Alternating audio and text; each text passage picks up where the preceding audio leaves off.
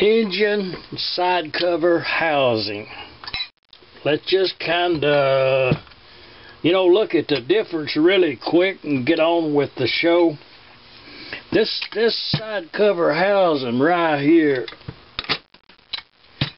this one is this is the one. It's the igniter model. This particular one used a L low tension magneto. The cam is the same on all of them except the understrike. We'll talk about them cams in a minute. The igniter model had the grease fitting that went right down in the grease, went right down in yonder from the top. The igniter model had the grease fitting that went in the back here. This is not much to be said about it because it's kind of apparent that what they are. The timing marks I have highlighted with some white paint. We'll talk about that later. Just the igniter model, and that's pretty much basic. All it is. Crankcase side covers. When you talk about crankcase side covers, this is generically what they are. The comprises of two dowel pins, one in the top and one in the bottom.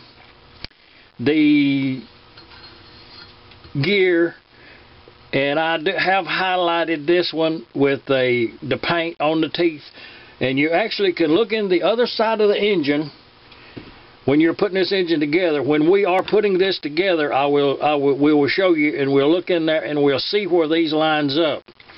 And these two teeth meshes with the single tooth on the crankshaft.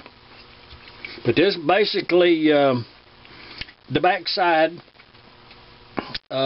this does not get a gasket.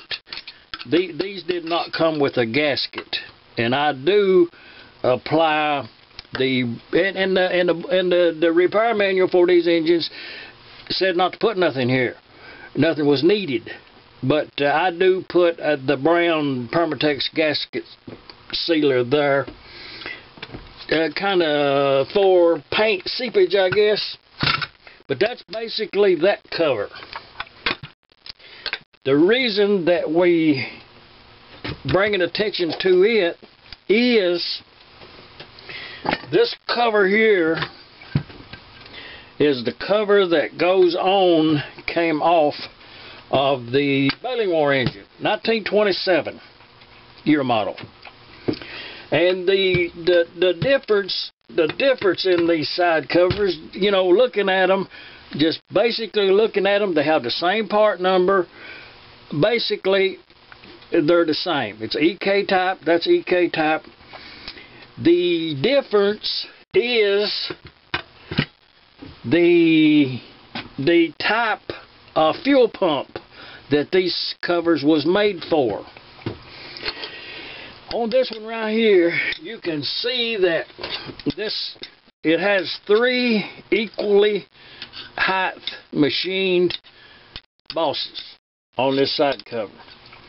The one here with the alignment pin, the one in the front where the bolt goes, the pivot bolt, and then the one in the back here on this model would be the one that has the lever type fuel pump. And if you put the straight edge on, all three of these planes here are equal. This particular cover here, you can use both type fuel pumps on this cover. You can use the later model with the glass bowl, or you can use the one with the forked plunger, or you can use the one with the lever. Would mount this way, the other one will mount this way. On this cover here that we're going to use, it limits us to the type of fuel pump we can use. Because this back boss here was never cast with enough metal here to machine a way to have a seat for the fuel pump. If you put the straight edge on this housing, these two are in perfect alignment. But if you align these two and that one back there, it's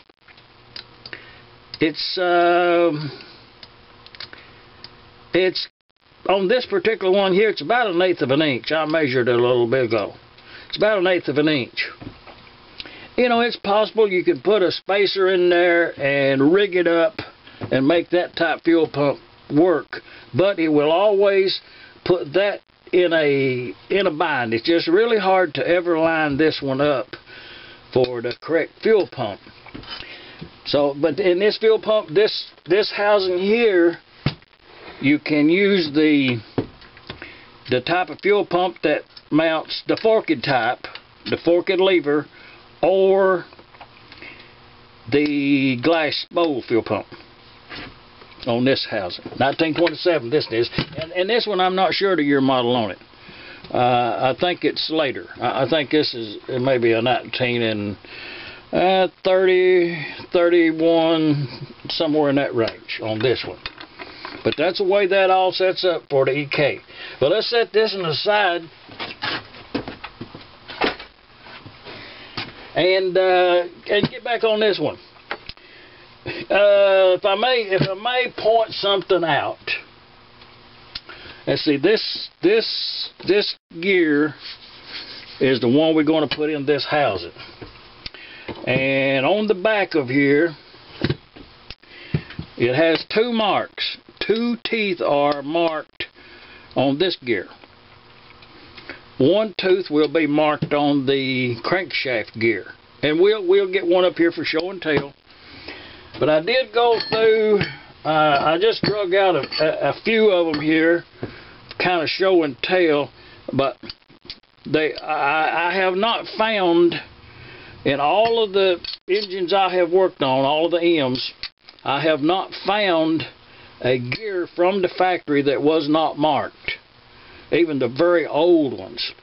Now, I have found a couple of gears where it was rusted so bad that you couldn't find the mark. But on all of them, and they did do a good job on marking their gears. They're quite well marked. There's that one, and there's that one. Quite well marked. One of the questions, and this gear here, it is rusted. The teeth are rusted quite bad, but it's still well marked. It's well distinguished. One of the questions in the comment section was how to install a bushing in this housing right here.